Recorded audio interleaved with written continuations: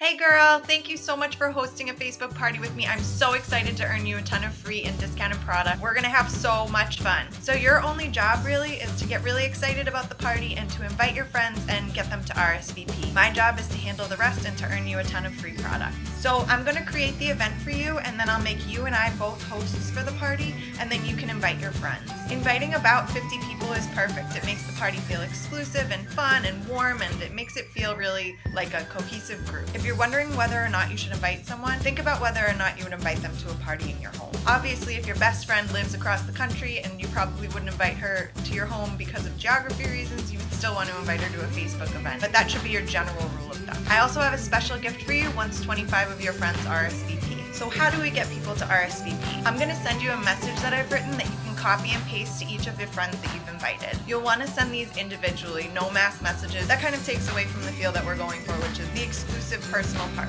If you make it personal by sending each invited guest a personal message, you'll be amazed by how many people will RSVP yes. Also, I'll be sharing a few really fun posts in the days leading up to the party. If you want to hop on those and comment and tag your friends, that will get the interaction going and that will make the party a lot more fun. If you have any questions, feel free to let me know. I can't wait for your party. I'm so excited. Thank you again for hosting with me, and I will talk to you soon. Thanks. Bye.